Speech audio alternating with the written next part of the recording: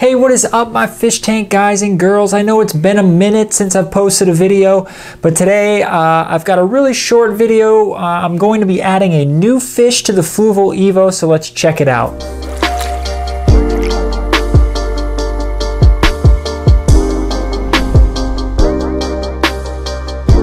Okay, so before we talk about the fish I'll be adding to the Fluval EVO, I just want to let you guys know that I'm going to be dropping some merch very soon. I have a lot of it already created.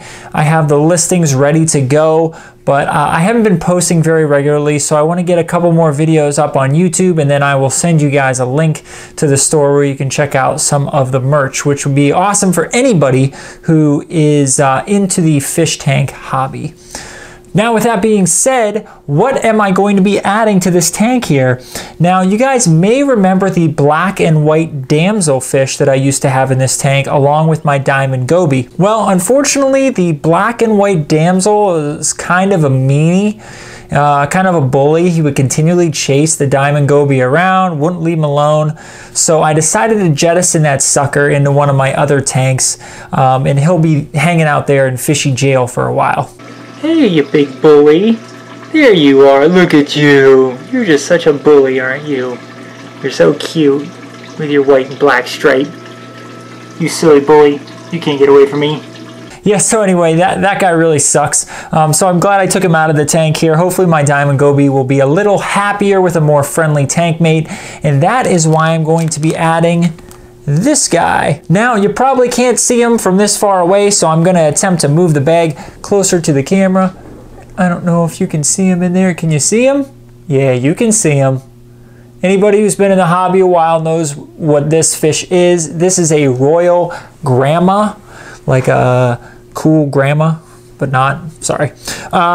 Anyway, this is a royal grandma fish. It is a very, I'd say, even keel fish. I know it can get aggressive at times, but for the most part, it's pretty calm. It's a nice community fish, especially if you're adding it to a tank second, like I'm doing in this case. Now, if I would have had this guy in the tank for a while by himself and then added another fish afterwards, maybe he would have shown a little bit of aggression towards the other fish.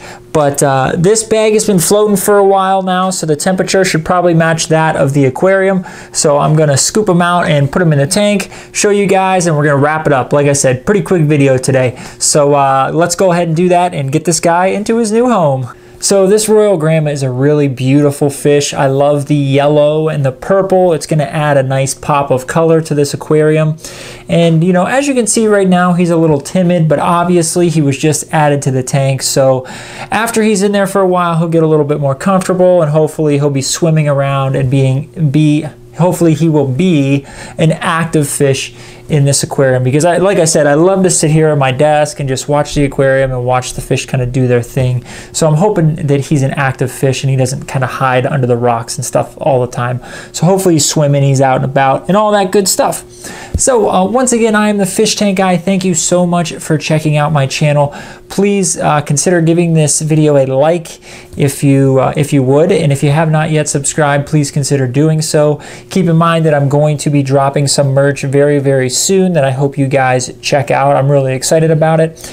And in addition, I have a couple more videos coming up in the future. I've got a really nice one about the BioCube and upgrading the lighting. And then I'm going to have a video about this tank and the other inhabitant of the tank, which is my diamond goby. For some reason, he wants to get out of there and live on dry land, I suppose. I'm not really sure. But I'm going to have a nice video about that, just so you guys are aware, because at first glance, you would think that this aquarium is sealed quite nicely. But alas, there are loopholes that the diamond goby will find because he's insane. So that's all I've got for today. Thank you so much for checking out my channel and checking out this video. Until a future Fish Tank Guy video, I will see you guys soon.